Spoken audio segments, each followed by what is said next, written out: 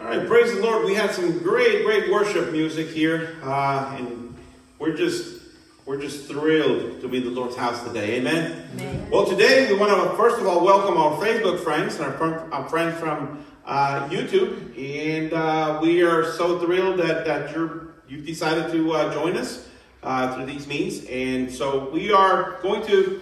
I think we're going to finish. I'm not going to fully commit to that because. I'll touch base with my Lord and Savior and see if He wants me to move on to something else for next week. But so far, I believe that today will be the last sermon on stewardship, on this series of stewardship. And we're going to be talking about safeguards of stewardship. Safeguards of stewardship. You see, many who followed Jesus in His earthly ministry did so for the wrong reasons. They simply longed for the thrill of witnessing miracles. They failed to recognize Jesus Christ as God's messenger and their personal Savior. But folks, many folks today accept Jesus Christ as Savior, but they fail to understand the responsibilities of stewardship. Some believers today who have understood it have drifted away from it, from stewardship we're talking. People have said, I used to believe this or that. Maybe you've heard somebody say that. I have heard people tell me, well, I used to believe this or I used to believe that, but not anymore. So I ask, what has happened? I'm afraid they have allowed other influences or things to change their thinking. So today, I want us to remember, I want to remind you of some things that will safeguard, Lord willing, they will safeguard our perspective on stewardship. If we are to be good and faithful stewards, we must not lose our stewardship perspective. So this is the way I intend to close this long series of messages. If I have counted correctly, today will be number 6. And I have 4 points that I want us to cover today. First of all, fear God. Second is be content. And then trust God. And last but not least, be watchful. And we're going to be looking at 2 passages or 2 parables. More passages than 2, trust me. But 2 parables, and we're going to look at teachings from Jesus himself on this, and hopefully and prayerfully we'll be able to understand how we can safeguard our stewardship. Amen. Let's go, Lord, in prayer. Lord, again, we come before you, thanking you for a wonderful opportunity to gather here and to worship your name and study your word. And we ask you that as we do so, that you would guide and direct us. And Lord, open our hearts that we may understand the teachings from your word today. In Jesus' name we pray. Amen. Amen. Fear God. Folks, fearing God is a key to wise stewardship. In Proverbs chapter 9 and verse 10, we find that it says, the fear of the Lord is the beginning of wisdom, and the knowledge of the holy is understanding. Folks, fear of the Lord is the beginning of wisdom. It's very, very important to our understanding of our stewardship responsibilities, folks. We need to fear the Lord. And let's look at a parable of the rich man in Luke chapter 12. And I want us to read verses 16 through 21. Luke 12, verses 16 through 21, it says, and he spake a parable unto them, saying, the ground of a certain rich man brought forth plentifully. And he thought within himself, saying, what shall I do? Because I have no room where to bestow all my fruits. And he said, this will I do. I will pull down my barns and build greater barns, that is. And there will I bestow all my fruits and all my goods. And I will say to my soul, look at how prideful this guy was. Soul, thou hast much goods laid up for many years. Take thine Take that ease, eat, drink, and be merry. Verse 20 says, but God said unto him, thou fool, this night thy soul shall be required of thee. Then whose shall those things be which thou hast provided? In verse 21, he said, so is he that layeth up treasure for himself and is not rich toward God. There's a lot of material here, and we're not going to go in depth in this, but we'll be going back and forth to this parable here for the next few minutes. But folks, we find in the parable of a man, in this parable, we find a man who had an abundance of possessions, obviously. And to him, life was a matter of eat, drink, and be merry. Apparently, that's all he cared for. Let's have fun. Eat, drink, and be merry. Self-satisfaction, self-indulgence. Sounds like today's world to me. So what did he do? He spent his days providing for himself. But worst of all, he forgot about God. Jesus said the rich man was a fool, as is anyone who lays up treasure for himself and is not rich toward God. An awesome respect for God safeguards our stewardship perspective. The rich man in this parable evidently lost, if he ever had, that perspective. I guess he never knew or he never understood that everything he had was God's, which is Stewardship 101, as I have said many times. Point number 2 here today is be content. The first one was fear God. The second is be content. God instructs his stewards to be content with godliness along with food and raiment. In 1 Timothy chapter 6, verses 6 through 8, if you go with me, it says, but godliness with contentment is great gain. For we brought nothing into this world, and it is certain we cannot carry. We can carry nothing out. And having food and raiment, let us be there with content. So like the man in the parable, some people never have enough. It seems like some people just never have enough. No matter how much they earn, no matter how much they consume, they always want more. Like the guy in this parable that we read. They are, as the Apostle Paul put it in Philippians chapter 3 and verse 19, I think I have it there as well. Apostle Paul put it like this: people whose God is their belly and whose glory is in their shame, who mind earthly things.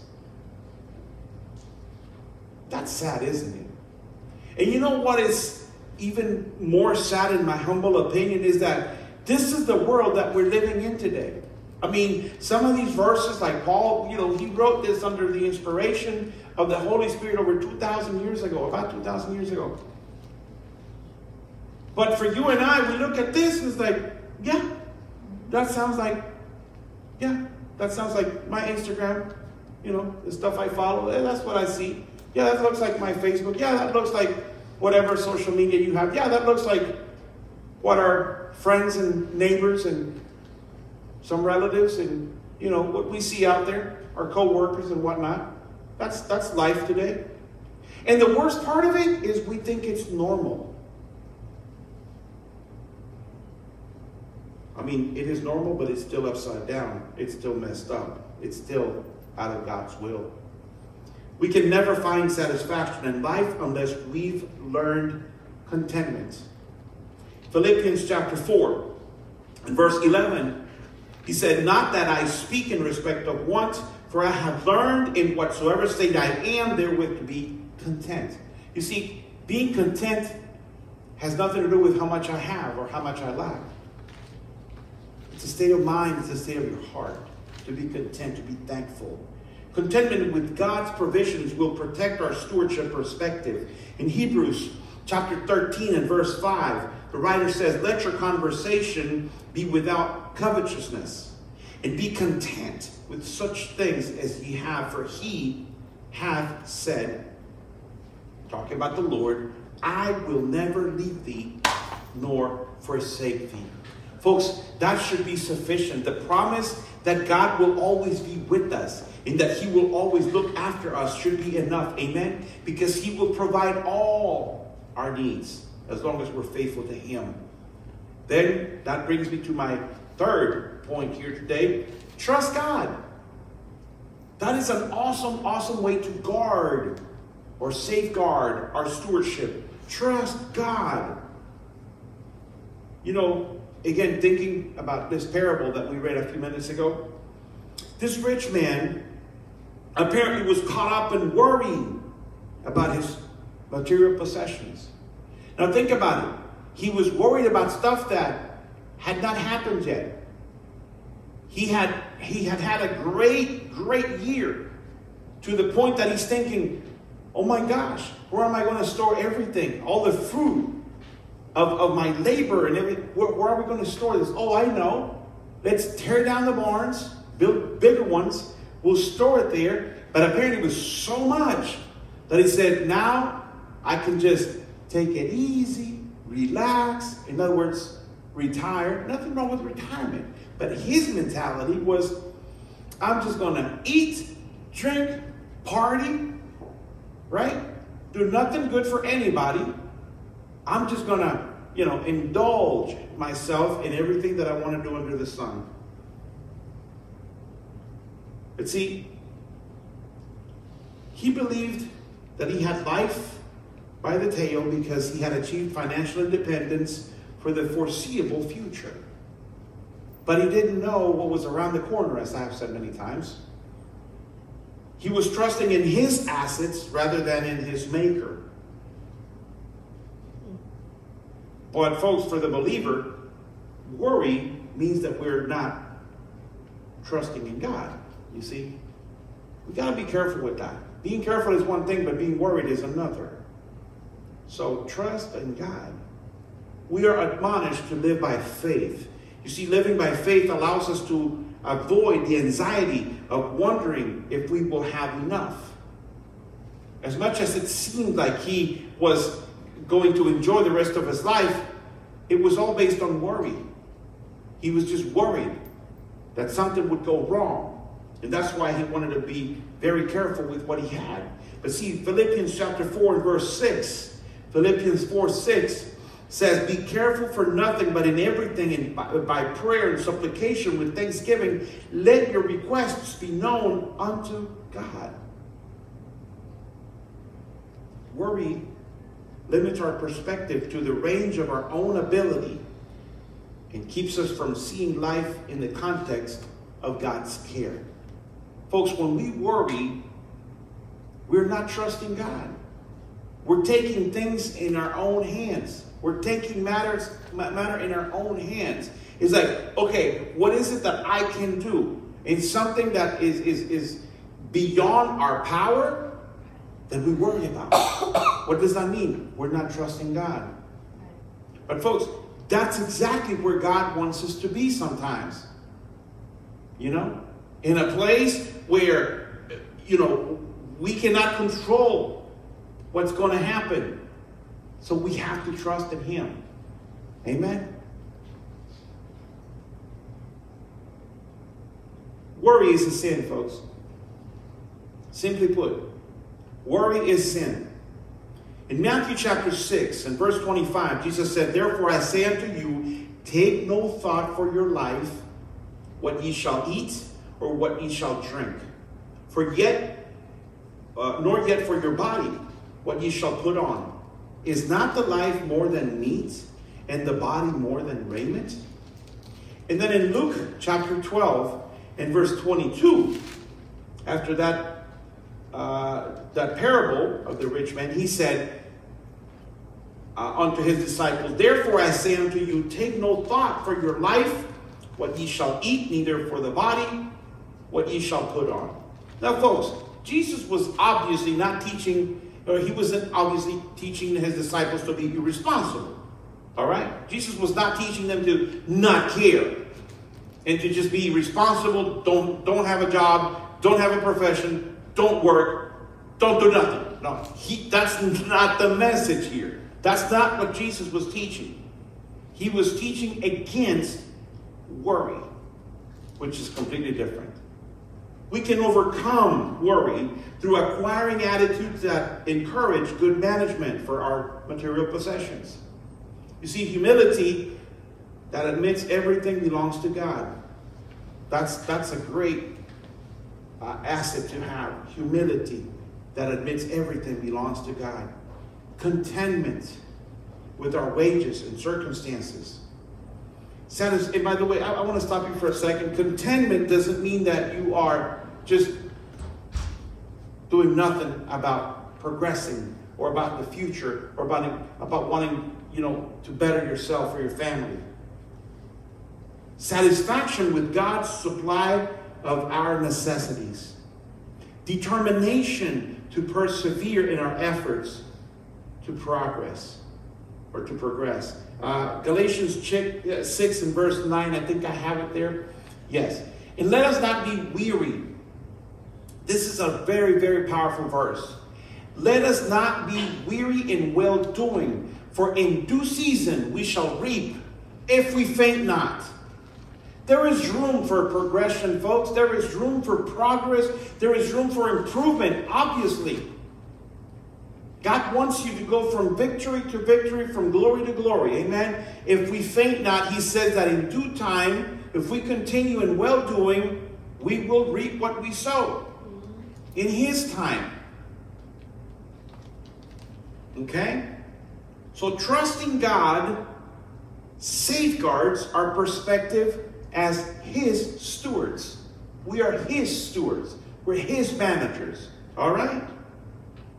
Now, the last point is be watchful. Be watchful. And there's another parable that I want us to look at in Luke chapter 12 as well, but look at verses 36 through verse 40. Luke 12, verses 36 through verse 40. It says, and ye yourselves like unto men that wait for the Lord, when he will return from the wedding, that when he cometh and knocketh, that they may open unto him immediately. Verse 37 says, blessed are those servants whom the Lord, when he cometh, shall find what? Watching. Watching.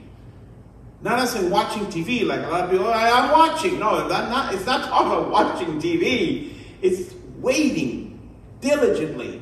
Jesus said, verily I say unto you that he shall gird himself and make them to sit down to meat, that's to eat, and will come forth and serve them. In verse 38 says, and if he shall come in the second watch, or come in the third watch, and find them so, blessed are those servants. Now verse 39, Luke chapter 12, verse 39 says, and this know, that if the good man of the house had known what hour the thief would come, he would have watched and not have suffered his house to be broken through. And now verse 40. Here's the conclusion. Jesus says, be ye therefore ready also, for the Son of Man comes at an hour when ye think not. The Son of God is coming, he says, at a time when you're not thinking about it. So we need to be watchful. That is a very, very important aspect of safeguarding our stewardship. Watchfulness overcomes carelessness in the way we handle our daily affairs. We need to be watchful. You see, the Lord is going to call at any moment to take us home to glory. I'm not being pessimistic. I'm not being negative. It's just a reality. Eventually, the Lord will call us home. And that's going to be a glorious day. Amen. We're going to go and we're going to be in, before his presence. That's awesome. But at the same time, we need to give an account. Living with that truth in mind will help us avoid foolish decisions. Look at Revelation chapter 22 and verse 20. Revelations 22 and verse 20, he said, he which testifieth these things saith, surely I come quickly. Amen. Even so come, Lord Jesus. That should be our attitude. To be watchful. That's a watchful person. And then 1 John chapter 3, verses 2 and 3. 1 John chapter 3, verses 2 and 3. He said, beloved, now are we the sons of God, and it doth not yet appear that we shall be, or what we shall be.